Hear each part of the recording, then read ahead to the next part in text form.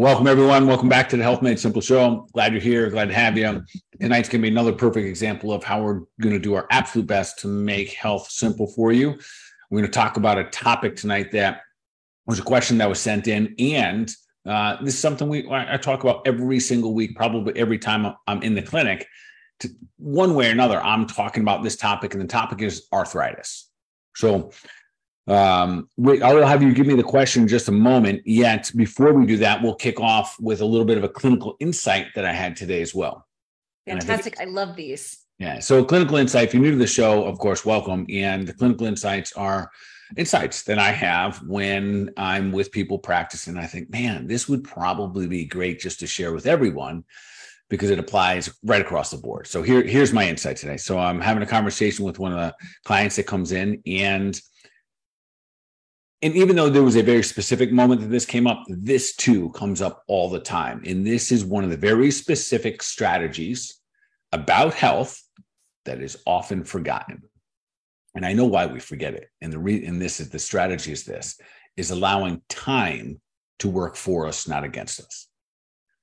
So the health strategy that's probably the least observed or kind of taken for granted is the ability to let time work for us. So in this particular situation today, I was having a conversation more than one time. One time I was talking about how much time it takes to heal. In that's just wide open conversation. And then also, how much time are you willing to give your body to heal?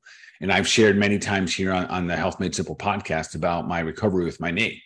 It was 18 months, folks, 18 months that it took me to technically completely get my knee to the point where I could say I have zero knee issues. I don't have an old knee injury that bothers me anymore. My knee is rock solid.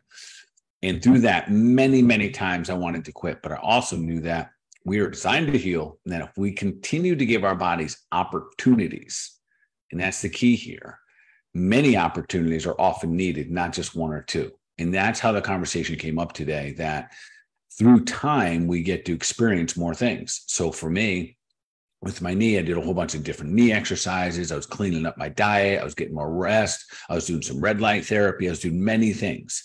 As time went, I was able to get exposed to more and more things. And one of the big ones that was a game changer for us was the sound wave therapy, and which I'll talk about tonight as well. So just a clinical insight for everyone. Just remember, when you are healing, I don't care what it's from, a head cold, do not discount the power of time. And that is where I would say I see most people make some really, really big mistakes, is not allowing the element of time to be part of healing. So Bart, if you were to find yourself in that moment where you think, oh, this should be done by now, is there like a tool you could give us to help us change the mindset? Well, other than just the constant reminding to yourself that your body was designed to heal. And if it's still talking to you and it's still having a conversation with you, it's just saying, hey, I want more of something else than what I'm getting. And that's the kind of faith that we have to have. That to me, so when we talk about practicing health, that might be the absolute single most important part, is the practice of having a good conversation with our bodies. Yeah, it's almost like a fluency that you can develop over time, kind of in just the practice of listening and responding. It really is. So often if my body's hurting, after I get over the poor me and this sucks and what happened and blah, blah, blah, eventually I'll get to the conversation of what is my body asking for? And for me, I'll be honest with you, most of the time it's saying rest. Yeah, most of the time it's saying rest. And I think that probably applies for a lot of people. And we're not, a good time falls right into that. Like, we're not allowing enough time to rest relative to what we're asking from our bodies. So I'll share with you two other ways that were two other times that it showed up, this conversation of time. So two other people showed up in different language, different conversations, saying how tight they were. Doc, I'm so tight. I feel like everything in my body hurts a little bit. And in both scenarios, the reason for the tightness was fatigue. And what's the primary cause of fatigue? A lack of rest. So one of the things that we often forget, and I think it's not discussed enough in health, in healthcare especially, that one of the reasons that our body will get tight is because it's tired. So innately, intuitively, it starts to tighten down and inhibit the ability to use the body. So it doesn't feel good to move because it's not well rested. Combine that with one of the other ways the body can get really tired is if it's toxic. And so toxicity probably causes as much of the tightness that I see out there because I can literally touch the body, feel the fascia. So that's just another realm of where time plays such an important role that if we allow ourselves enough time to rest, literally our muscles will loosen up a little bit better and they will not feel as tight all the time. I think there's also something magic that happens with us sometimes when we're uncomfortable and we think like, oh, this should be like fixed immediately. And we like somehow magically forget that it took us a little while to get here. So it may take like a moment in order to like have a new scenario. You're absolutely right. And part of the challenge there is that I think almost every day when we turn on a commercial and we see a drug commercial, we're hypnotized to believe that we're not supposed to experience anything uncomfortable for any duration. So our symptoms are supposed to go away right away. And that's just not the truth. So, just a nice little insight of a reminder to everyone. Time is your best friend. Allow it to be back in your life, and especially when it comes to whether it's a head cold that you're trying to heal, low back pain. And if your body continues to hold those things, just keep asking yourself, what else does my body need? And often it's going to need something additional. Otherwise, it wouldn't give you any problems. And in order to get those things in a sufficient manner, it's going to need time. Such a good reminder, Bart. I know that we definitely want to get tonight to this viewer question that came in. So like, even if you yourself are not personally affected by this, I bet you know someone who is. Bart, are you ready to step into that conversation? Yeah, let's dive in. Great piece we're going to talk about right here.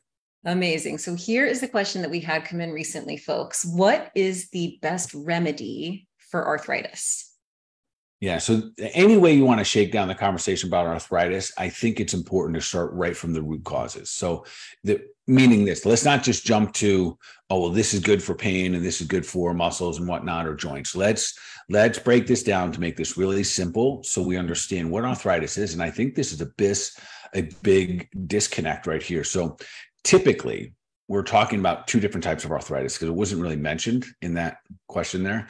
And the two different types of arthritis will either be rheumatoid arthritis, and that's actually considered an autoimmune condition. And we'll address that in just a moment, but also osteoarthritis.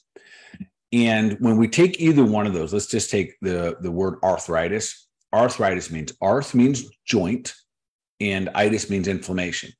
So in both scenarios, really what we're looking at is inflammation of the joints. So right away, we know that we have to decrease inflammation. So how we get there is going to be important as well. So osteoarthritis, now we're talking about bones. So that's what osteo is, bone. Now we have osteo, which is so bone arthritis. So we have bone and joint inflammation. So that's the most common. That's the most, when people typically diagnose with arthritis or they have overuse injuries, have been running for a decade or two or something like that, and they say, well, I have arthritis in my knees. That's usually the one we're talking about. Rheumatoid arthritis, it can be detected through a blood test, but often, unfortunately, we'll see this visually, and very uncomfortable too. You can see it in people's hands. This is the one when you see someone's hands, or maybe someone listening to this can understand, their knuckles get swollen and they start to twist and bend. Very, very uncomfortable. And it's this nonstop state of this hyperinflammatory state. And it's really just destroying, it's decaying the bones underneath. So I'm going to break down both of those. And so any of the listeners, keep doing the thing, keep sharing out, keep spreading love. Because if you understand this is how you get to the root cause, and then also can help fix yourself. And again, I'm not playing, doctor here for anyone, but I'm just going to give you an idea of how to help your body overcome this through some really very, very simple ways, quite frankly. Let's take rheumatoid first, because this one, when it's considered autoimmune, most often, unfortunately, we're told, really, there's nothing you can do about this. The body's just attacking itself. There's kind of something wrong with you, and maybe take this medication or this drug or whatnot, and there's not much you can do.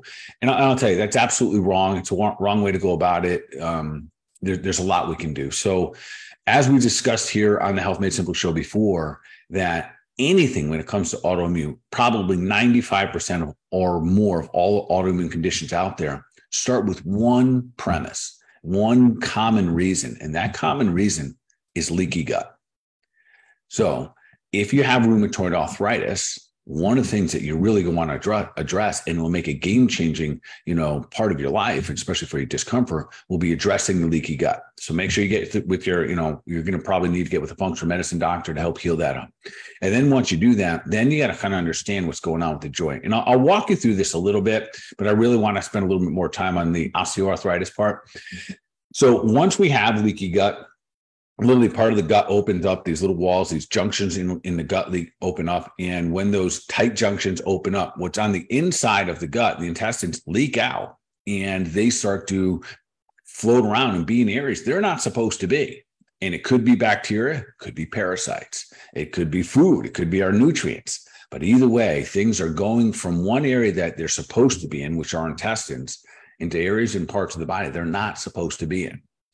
As these things float around, they land in areas. And that's when your body your white blood cells that are floating around looking for bad guys go, hey, dude, you're not supposed to be here. And it attacks it.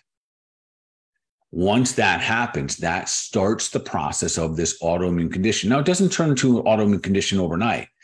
Way, way, way before the autoimmune condition actually starts, it's typically inflammation and joint pain and achy sore and fatigue.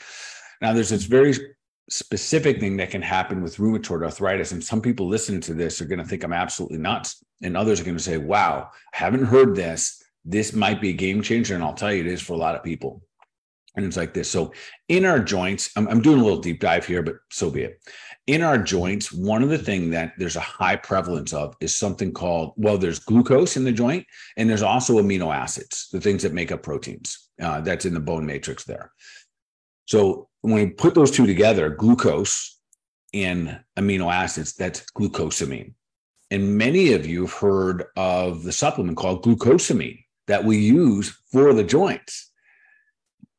And that's true. We can use glucosamine. In fact, sometimes I use it as part of the strategy for people with arthritis. The challenge here is this, is that there's something else that loves glucose and it loves proteins. So that's what amino acids are. The bunch of amino acids put together, that's a protein. And that's parasites. So when parasites leak out of your intestines, there's not uncommon that they will find wherever there's a steady food source, and that's in the joints. Bart, it gives me the creepy crawlies in my elbows. Yes, as it should, Whitney, as it absolutely should. So the parasites go to these areas and they start to destroy those joints. And in order to heal these, we have to go back to heal up the gut.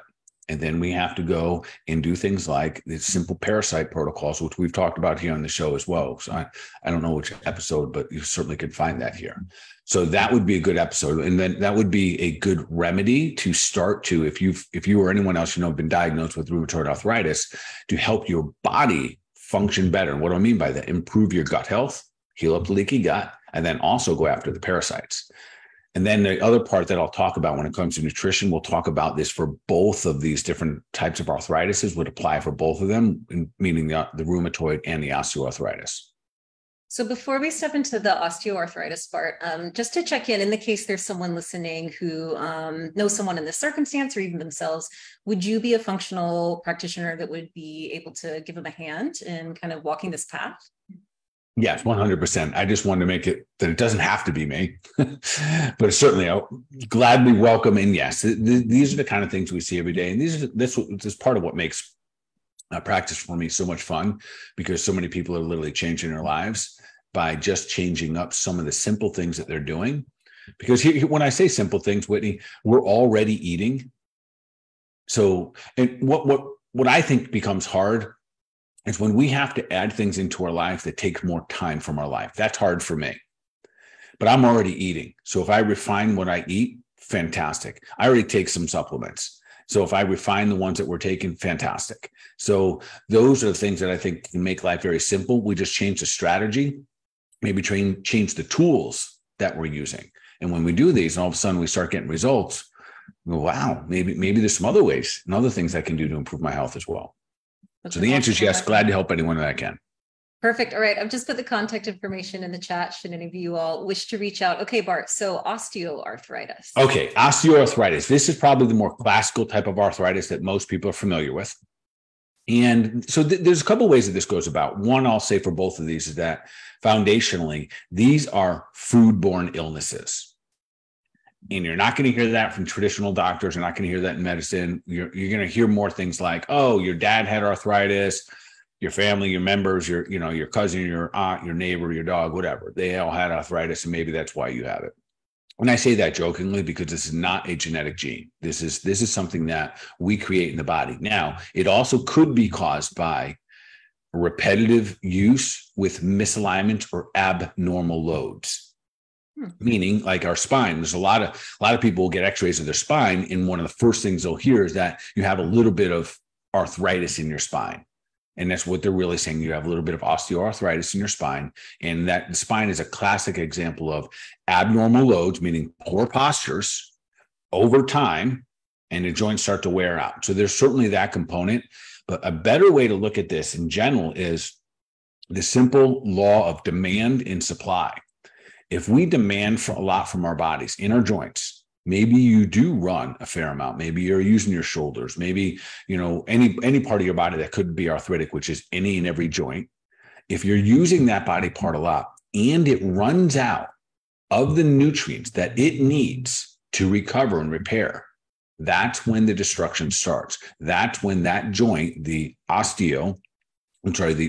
part of it, the arth of the arthritis, becomes inflamed. So the joint becomes inflamed at that point where it does not have the proper nutrients to recover. So, for example, not that anyone would do this, maybe you get home from work, you go for a 3, 4, 5 mile run, and then have a big dinner, a couple glasses of wine afterwards. No one would do that, Bart. No one would do that, right? That'd be silly. Or maybe you have a couple glasses of wine, and the first thing in the morning, you get up and you go for a run. And they seem so subtle, they seem so innocent. So, you run off your bad foods. But this is a perfect example of inhibiting those joints from getting the proper nutrients. And then once the body becomes inflamed, now it's harder for the joints to get the nutrients literally where they need to be. So this idea of, or what we call systemic inflammation, which is the type of inflammation you have when you have a diet that's creating inflammation.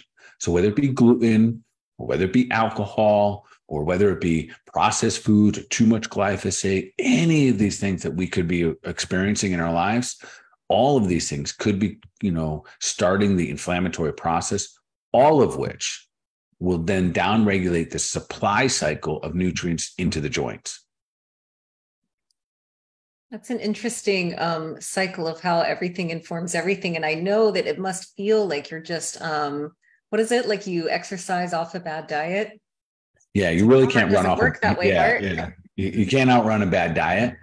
And the challenge here for the most part is that a bad diet doesn't hurt when we exercise. So the correlation is not very direct for people. So it's not very common. And arthritis is typically something that takes decades to actually formate, to create and to put into formation. So we're talking about repetitive, and this is time working against us, quite frankly. It's funny that we're talking about time. Yeah, this is time working against us. So if you have arthritis, know that you didn't wake up one day and get it. You didn't get it just the day you saw the MRI or the X-ray, which we really see more on X-rays. It didn't happen that day. Most arthritis will take a minimum of a decade to create bony formation changes. A little bit different if you had broken bones. You'll see some issues there with scar tissue and surgeries and whatnot. But most arthritis, they're a decade in the making.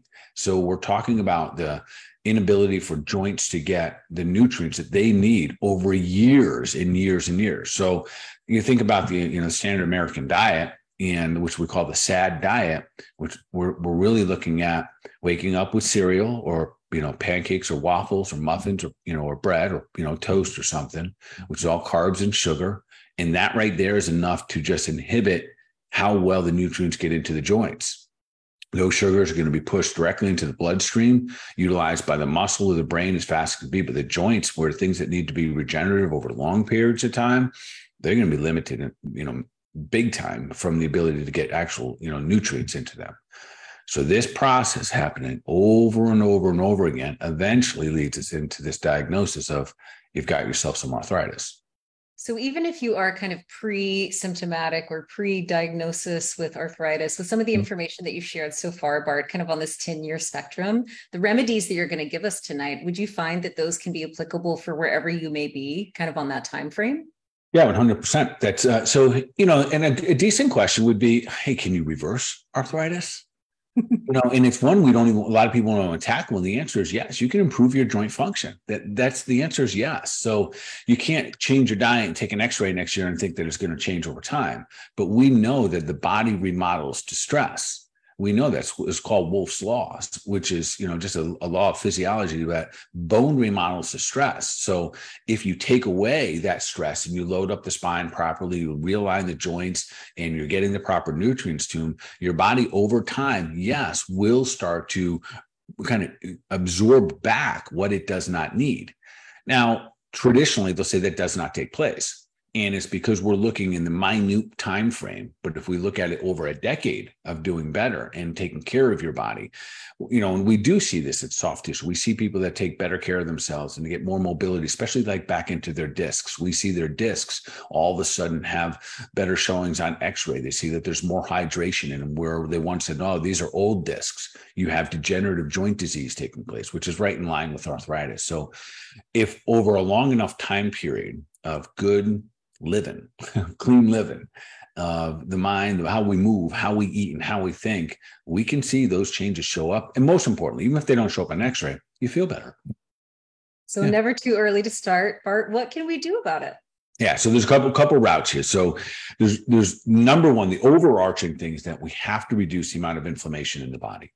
And the joints are not the problem. So we want to be gentle. We want to stop injecting them with things. We want to stop beating them down with drugs, because when I say beating them down, there's little sensors in your joints. There's little nerve receptors that are trying to talk to your brain and saying, what you're giving me right now is not so good. It's starting to hurt. We're breaking down, and I'm sending these pain signals to try to get your attention. I'm knocking on the door to please do something different. And the reason I say that, I'm not even saying it joking, but we keep injecting them. Guess what else we keep doing? The very thing that's making them hurt. So then we will destroy that joint, and maybe to the point where it hurts so bad, then one day, doc, had to get it replaced. And it's because for a decade, we used steroid shots, we used aspirin, we used Tylenol, we used everything else to stop listening to the body. But on the flip side of it, the quicker we can listen, so to your point, the sooner you guys to make your joints, today's the day you start. So here's how we go about it. All right, number one, big, powerful, easy one. You're already doing it. Just do this one better, and that's sleep. Sleep, yes. Sleep, amen. It's when we heal, right? We heal when we sleep. We're not healing when we're awake. We're always just moving and grooving. That's when we replenish. So focus, be an artist, be a master of our sleep. And don't discount how much time we need as well. Many people that try to fight this one, but listen, shoot for 8 hours minimum. If you get more, bonus to you, you're not going to feel worse. Most likely just going to feel, like anxious that you got to go have so much energy, you want to go burn it up. So that's worst case scenario. So sleep is critical. Most people clinically that have a lot of arthritis are not good sleepers. And their patterns are that they stay up late. And then in the mornings, that when they do wake, they end up with a lot of caffeine and they end up with a lot of stimulants and sugar to keep their body going because of the poor sleep pattern. So we know that's kind of a no-no there. Number two, there are definitely therapies that are very, very effective. And these aren't probably the most traditional. There's a couple I would say, I'm going to throw in that category as therapy, yoga. If we move our body gently, but we elongate, we stretch it, we twist it, we bend it, we move it, we are going to help our joints get the nutrients where they need to be. As we help our lymphatics, as we help the muscles, tendons, and ligaments of these aging bodies, and yes, we are all aging. Some of us are farther from 20 than others, but nonetheless, as we move our body and create more muscle fluidity, and we create more balance, more structure, more strength within the body, we are also helping the joints. Awesome. So absolutely love the idea of anybody at any age doing some type of yoga. And there's a yoga for everyone out there, which is beautiful. Nice. All right. The next one. Yeah, this one might be a little biased, but listen, chiropractic adjustment, creating spinal alignment. And actually, so someone like myself who practices, I adjust ankles, knees, hips, joints, doesn't matter. If there's a misalignment, there will soon be dysfunction in that joint, which means it probably will get inflamed. It probably will get tight. So getting it properly aligned allows for better nutrition to get to those joints and better function. So if you haven't, so today was a fantastic day. It was in the Sensen Clinic. I had several people show up with no ailments. And that doesn't happen that often for the first time.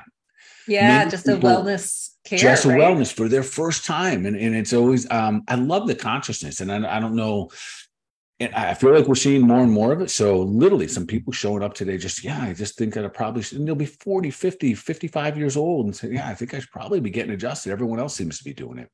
It's such a powerful choice. Yes. It really is. And for them to start, wow, I'm using this body that has so much movement, so much ability. I probably should look into taking better and better care of it. So hats off to those people. And if you haven't tried it, ask a friend. Most of your friends will have a chiropractor that they absolutely love, and go see that chiropractor. Great way forward. Bart, what else can we do therapeutically? Yeah, so diet, no doubt here. So therapies, let me go back up to the therapies, because we got to talk a little bit about diet and some supplements as well. But one of the therapies that we're using now, right now, which I hands down will probably say it is the single best passive therapy that there is for arthritis, and that's the sound wave therapy that we've been utilizing. We've talked about it several times here. So one of the bigger issues, and I didn't mention it this way yet, one of the big issues with arthritis, that it's a lack of oxygen to the joint. As you build up scar tissue, as your range of motion decreases, you have less oxygen, and which really means less blood flow. The sound wave therapy goes in and it starts to bounce off of that connective tissue that's not moving that well, that may have some scar tissue, may have some arthritic changes to it. And it literally breaks it up and it starts to remodel it. And one of the beauties is that there's a couple beauties here, but one of the ways that it does it is it increases the amount of oxygen getting to those body parts. I don't know in all these years, I've been practicing a long time, I've ever seen anything that does as quick of a job. And I say that hesitantly because I don't want anyone ever looking for a magic pill. But if there's anything as close to a magic pill in terms of fast relief, but not just relief, therapeutic changes. This is why I'm so excited about sound wave therapy, so excited that we have it. And if you're not around here and you can't get it, there's a lot of other practitioners that have it. It's becoming more and more utilized by especially chiropractors, but every major professional team out there now has it. But the sound wave therapy is absolutely a game changer.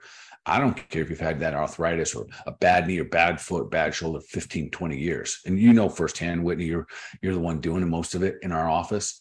You've seen the people come in and they say, man, that foot that's been hurting me for 15 years doesn't hurt anymore. It's so exciting to see people experience a change like that, and to think that it is non-invasive and is just bringing like increased life effectively to wherever that zone is, like a little bit more blood flow, a little bit more oxygen. The results have been really beautiful to witness. Yeah, so we're excited to be able to offer that at our clinic, and again, I know it's offered in many places all around the country. So sound wave therapy is, in terms of therapies, passive therapy is the other two, a little bit more. Chiropractic's passive, but yoga is certainly an active therapy. Those therapies right there, home run hitter. So yeah, last but not least, definitely not least, is diet. So these four things, we got sleep, we've got the different therapies we talk about there. Oh, we got supplements too. So diet. Well, we got to get clean, folks. We got to get the sugars, and we also have to get all the processed foods out. This is another reason why organic is so important. It's so head and shoulders above all the rest. If you're putting chemicals into your body, one of the things that happens is that your body tries not to circulate them back through your heart. Your body has this innate wisdom, and it's going to do everything it can not to inhibit, to break down, or jeopardize the most important organs of the human body. So it tries to get rid of them, tries to slough them off in the extracellular fluid, tries to displace them into the lymph system, tries to displace them out into fat cells. And often what will happen with those chemicals, they slough off and they land in our joints. So it is imperative that we get the junk out of our diet because the body doesn't know what to do with it.